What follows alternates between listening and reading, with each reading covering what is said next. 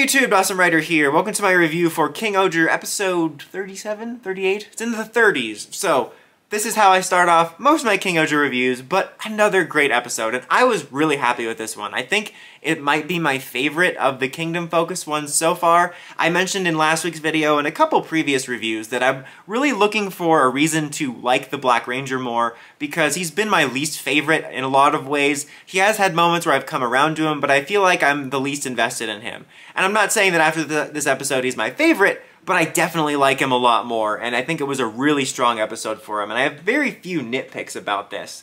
Like, each episode so far for the Kingdoms has been focusing on one of the retainers, and it kind of fleshes out the backstory of both the Ranger and the retainer, but his retainer is this, what are they called? I don't know what they're called. I feel like I know the word in my head for the little masked guys. I want to say they're, I don't know what they are. It's, but he's like a masked dude that's like no personality. So I'm like, I wonder how they're going to do that. It didn't seem like they're going to do anything with it from the preview. There's a small part of me that's disappointed that we didn't end up getting some huge backstory or almost a comedic like character focus on this character that's silent, but they went in a different direction where you have Grody actually resurrected the previous ruler to be sort of the antagonist of this episode, but it led to the backstory of Kaguragi and how he got to be the way that he is. And I really like how they did it, because in any other Toku series, hell, any other series, this just would have been a backstory about about how the old leader was corrupt and he had to save them from it or whatever. And it kind of plays that angle up at the beginning, like she seems a little smarmy, like when she recruits him, when she says like, oh, I want you on my team because like you're, you know, too honest to betray me. And the way she played it almost came across like, you're too dumb and like honest that I can just manipulate and want you around. But it was more like, no, I just want a trusted person around. And then also later, like when we get the reveal that she seemingly lost her way and was hoarding all the food and willing to just die with it, like it kind of just frames this thing as like she did lose her way, whether she was corrupt or from the beginning or just slowly became corrupt. But you find out that wasn't the case. But like I said, in any other series, she totally would have been just a generic previous corrupt leader. And in this case, what actually happened was it was Grody during the Fury of the Gods time that had poisoned the food. And she realized it and was keeping the food away and then burning it to save the citizens, even if, like, she was remembered horribly, if she took the hit for the reputation, you know. She doesn't mind being the bad guy. If you're gonna be bad with purpose. Shout out if you get that reference. But that is kind of what led to Kaguragi being the way that he is. We get to see him a little bit before, like, we met him when he was actually just a humble farmer that wanted to help people. And we see that, like, the reason he's like this is because he realized, as he always says, you gotta get your hands dirty, that in order to protect people and to do what's right, sometimes you gotta get your hands dirty, and you gotta maybe not look so great, you know, in your reputation. You might look like a bad guy to people, but at least you're keeping your people safe. And obviously, we knew that about his motivations, but I felt this episode really got me to believe in him more as a character in regards to that being his motivation, because my main problem with him, for the most part, is while he was clearly stating, I don't mind getting my hands dirty for my kingdom, the way he played it and that was acted and performed and written or whatever came off like a bit. It came off like a cartoon, like he's stating it, but it never came across as like, oh, I understand why he's doing this. It just came across like I said, like a Toku bit. And not to mention, there was times, obviously, where he would help out Gira or help out somebody or not help out someone, and it was always framed as that kind of, like, cartoony rogue character you have around that might betray you, but you still kind of like him.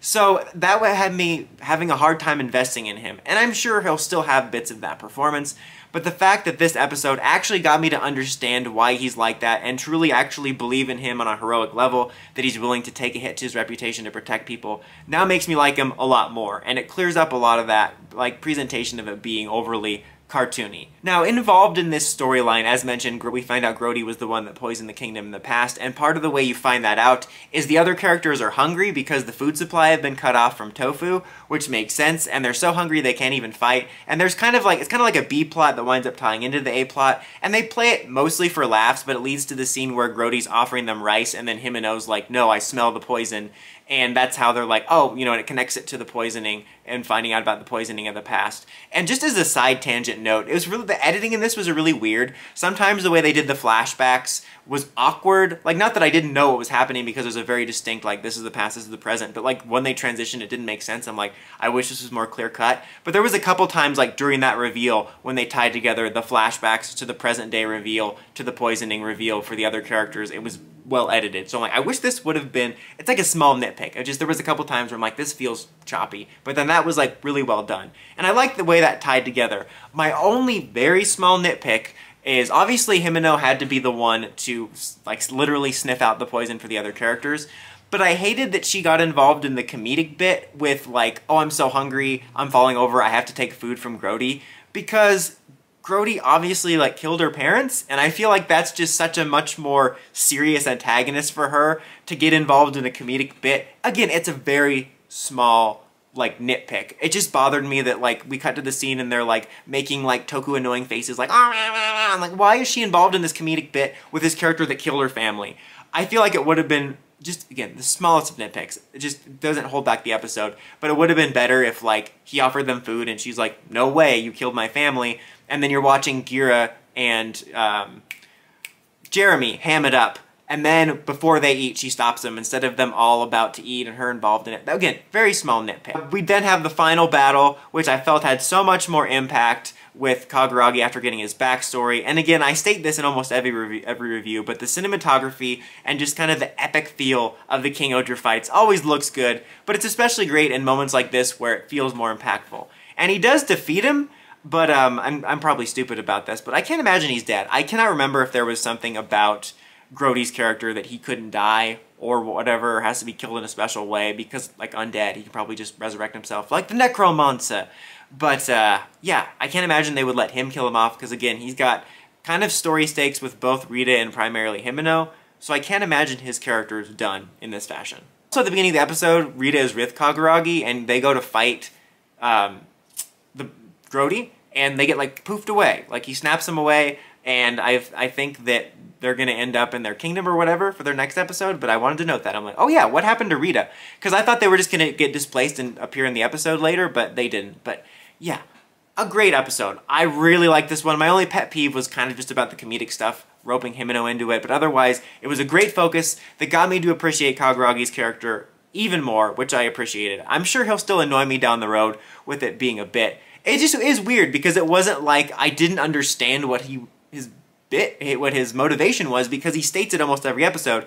It was just done in such a cartoonish manner that I couldn't get behind him. Like, at the beginning of the series, I was worried about Himeno being kind of a cartoonish princess, but they balanced that nicely by getting me to understand who she was as a person. So I feel like finally, 30 episodes in, I understand him a bit more, and I'm really grateful to that, and I'm really enjoying this arc. But what did you guys think of this episode? Let me know in the comments. As always, until next time, and don't forget to like, comment, subscribe, and climb a step, ring that bell. See notifications for my videos. The Awesome Writer, signing out.